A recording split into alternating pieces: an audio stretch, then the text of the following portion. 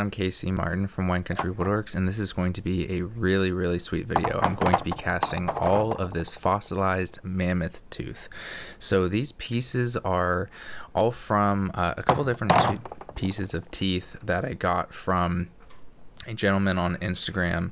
I'll put a link down in the description because I also at the very end of the video show a piece of a full pen that he had somebody turn for him with it.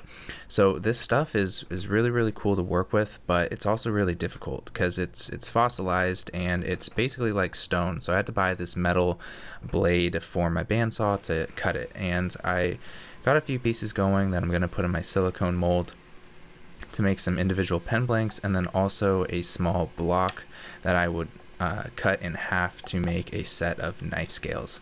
So there you can see the pieces for all of the different blanks I'm going to be making.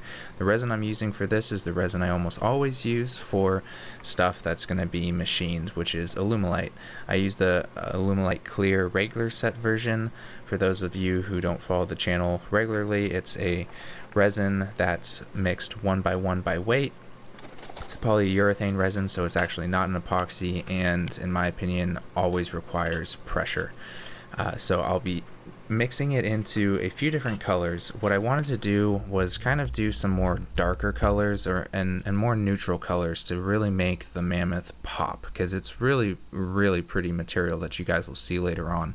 So for the block scale mold, I wanted to do black and white. I got a suggestion that I posted on Instagram for dark purple, which I ended up doing with the Midnight Purple mica powder from Caster's Choice. And then I also did black pearl with some glitter for another one, and then another pen blank I did with the black and white left over from the block mold.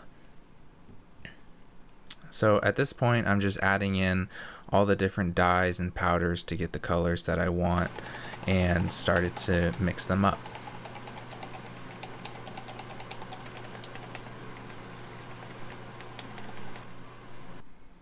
Now, casting this stuff was pretty straightforward. I used a little bit of hot glue for the first blank I'm pouring right now, which was more kind of a river blank, and I have learned that the hot glue actually will stick to the silicone, which is great because it obviously comes right off if you apply any pressure, but it still holds it enough so that it's not going to float or move around or anything like that. The stuff obviously wouldn't float, but I wanted it to stay put.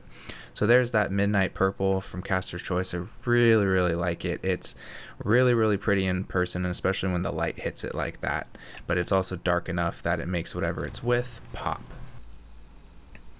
Here's the black pearl with glitter, and you guys will of course see close-ups of all of these once they come out of the pressure pot. And here is the black and white. I always love mixing any color with white to get really cool vivid swirls, but especially the black and white, it just looks so good together because they're just as contrasting as you can possibly get. And so you guys will see me use a barbecue skewer in a moment to make some swirls, and they look really cool in my opinion.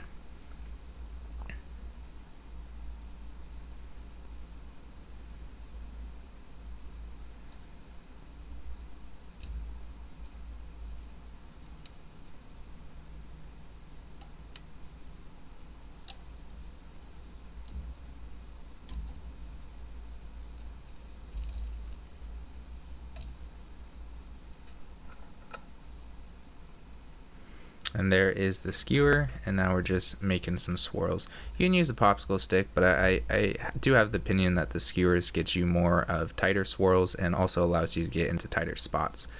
And you can tell they look pretty sweet. They're gonna look pretty cool. So I had a problem getting the block out. As you can see, part of the mammoth tooth broke in half. So wasn't too big of a problem because I'll show you guys what I do in a bit. Here are the pen blanks. This one looks really cool right out the bat, but the other side was still kind of covered. And all of the sides, even though you could see where the mammoth tooth is, since these are going to be pretty expensive pen blanks, I wanted to clean them up on the sander, which I'll do in a bit. My plan to fix the crack was to cast it completely in black over in a larger mold so that I could keep the crack apart a little bit, because if I put it back in the original block mold, the crack was too tight. I was worried resin wouldn't get in there. So that was about 30 times speed of me sanding all the pen blanks because it took a long time. And here is me cutting, and I would say attempting to cut, because I do get it cut, but it was really, really hard. This is full speed, and then now this is about 30 times speed, and it's still really, really slow. It dulled the blade almost instantly, and at that part I just couldn't get it through anymore. It was too dull. That stone part was too thick, even with applying some WD-40 to kind of act as a cutting agent. It started throwing sparks, as you guys can see, and at that point, you know, it's going into my big dust collector bin with a lot of sawdust, stuff that could easily spark. So I just, you know, was like, I'm gonna just cut it where it's at, and it's still gonna be plenty long enough. And the blade got so hot that I was just trimming the resin portion after, and it snapped on me. So there goes that blade. It was pretty much done anyway, and I'm thankful for the blade guard. Here are the pen blanks once they were all sanded, and you can see all the sides. They're really, really pretty in my opinion, and like I mentioned, at the very end of the video I'll show you what it can look like when they are turned as a pen.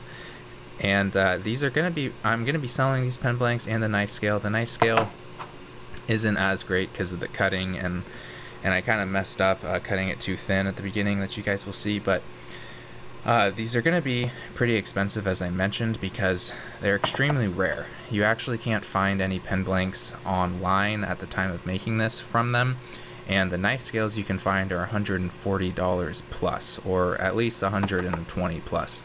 And here are the knife scales. I'm not sure if I'm going to keep these for myself because they are pretty thin, although they do look great and would work fine if somebody's willing to work with them. So I definitely sell these for a lot cheaper than what most people sell them for. But there's that little cut where I was cutting it a little too thin and then decided to change it. But let me know what you guys think about this video.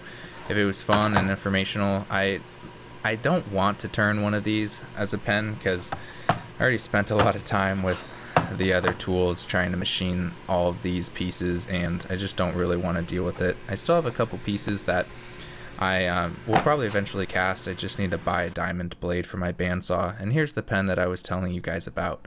So thanks so much for watching. Like the video if you liked it, subscribe to the channel if you haven't already, and if you want to buy these blanks, the link will be in the video description below. Thanks so much for watching, everyone.